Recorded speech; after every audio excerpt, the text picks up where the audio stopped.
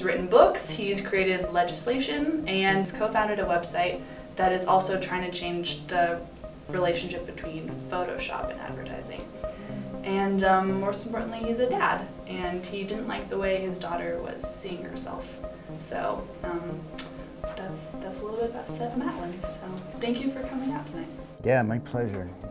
So, our bill, the Truth in Advertising Act, was introduced with bipartisan congressional support just over a year ago. I was preparing for the congressional briefing on the bill, and I was putting Ella Rose, my daughter, to bed, and she turns to me and she said, "Daddy, do you think I'm ugly?"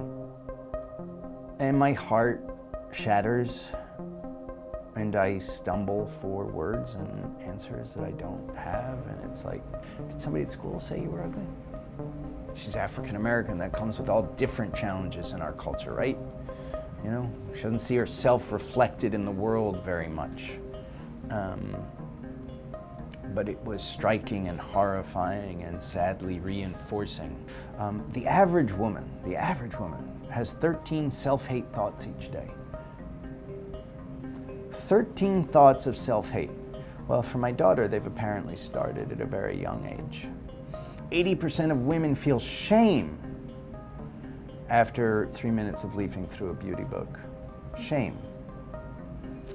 3 of the most common mental health problems amongst girls, which is, say, those under 18, depression, low self-esteem, and eating disorders are linked to the presentation of girls in the media. Eating disorders, by the way, have the highest mortality rate of all mental illnesses.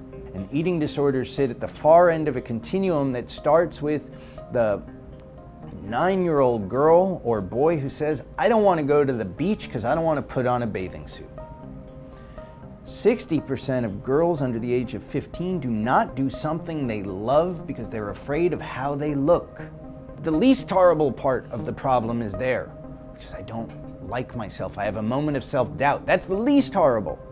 There's death on the other side, and in between are depression, anxiety, and stress.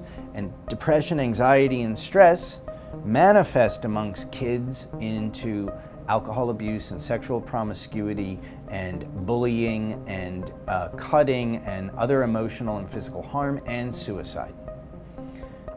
And we got a real problem here. It's such a big problem that the biggest medical organizations in this country, the American Medical Association, put out a Photoshop policy and basically begged the advertising industry to reconsider their ubiquitous use of this practice because of what it was doing to people.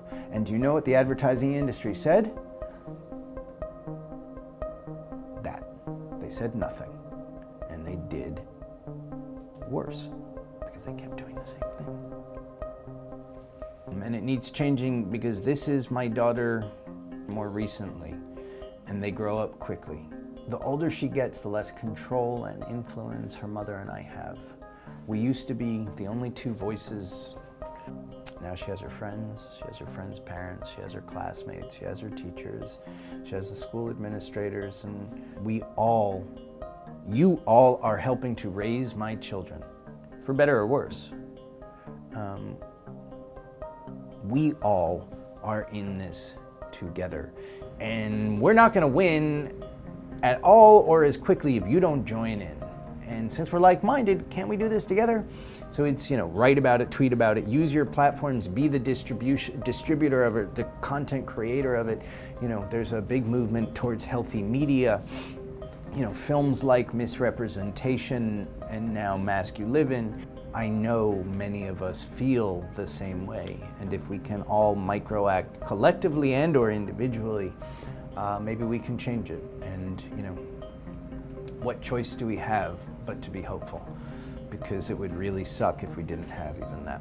So that's the end of that.